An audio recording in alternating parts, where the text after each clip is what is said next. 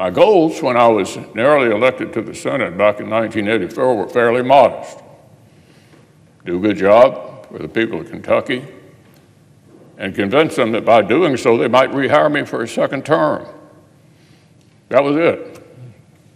That was the plan.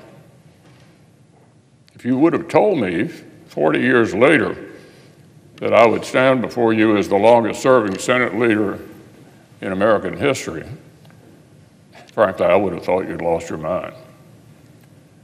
I have the honor of representing Kentucky in the Senate longer than anyone else in our state's history. I just never could have imagined that happening when I arrived here in 1984 at 42. I'm filled with heartfelt gratitude and humility for the opportunity.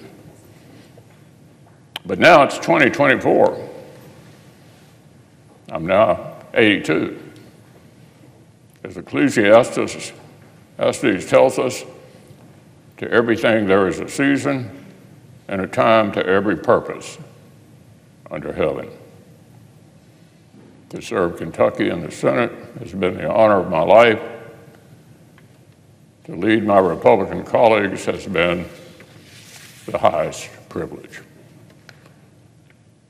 But one of life's most underappreciated talents is to know when it's time to move on to life's next chapter. So I stand before you today, Mr. President, and my colleagues, to say this will be my last term as Republican leader of the Senate. I'm not going anywhere anytime soon. However, I'll complete my job my colleagues have given me until we select a new leader in November and they take the helm next January.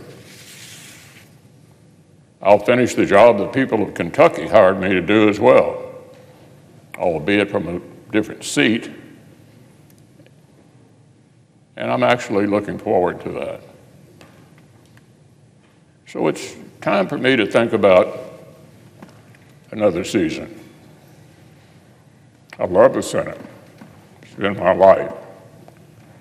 There may be more distinguished members of this body throughout our history, but I doubt there were any with any more admiration for the Senate. After all this time, I still get a thrill walking into the Capitol, and especially on this venerable floor, knowing that we, each of us, have the honor to represent our states and do the important work of our country. But Father Time remains undefeated. I'm no longer the young man sitting in the back, hoping colleagues would remember my name. It's time for the next generation of leadership.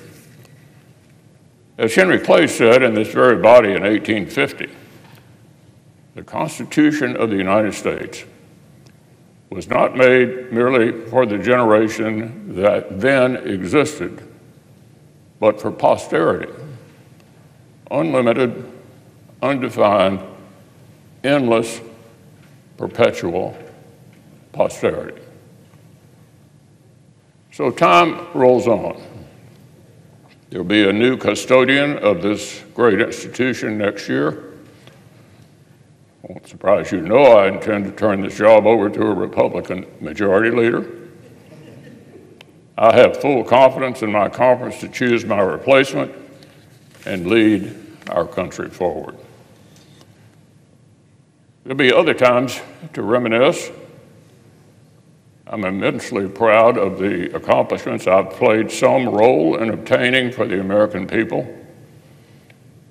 Today is not the day to discuss all of that, because as I said earlier, I'm not going anywhere anytime soon.